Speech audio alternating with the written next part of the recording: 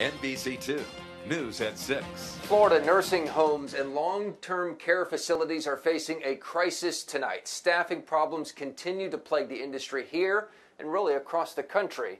Thanks for watching NBC2. I'm Peter Bush. And I'm Kelly Burns. Some lawmakers in Tallahassee have a plan to fix the problem, but nurses and other medical workers are pushing back. They told NBC2 Chief Political Reporter Dave Elias it will do more harm than good. Well, this plan by lawmakers is drawing a lot of criticism from medical experts.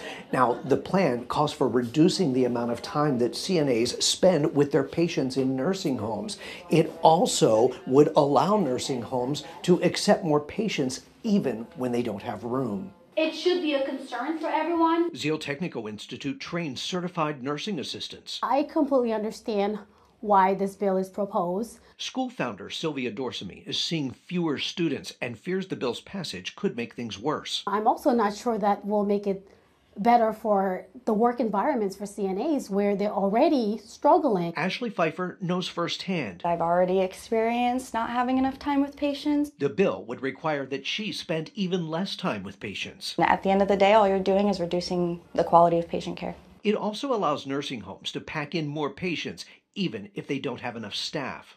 Who came up with that? Because untrained staff could take care of patients like bathe them. Nurse practitioner Sue Hook calls the bill a recipe for disaster. You can't just pile people in a facility without enough people to take care of them.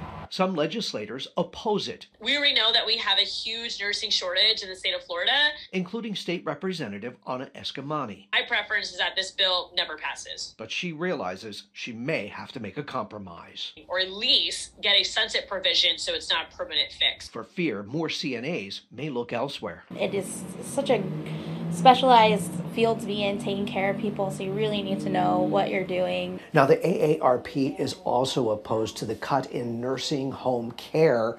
They're asking you to reach out to your legislators if you're concerned. Dave Elias, NBC2.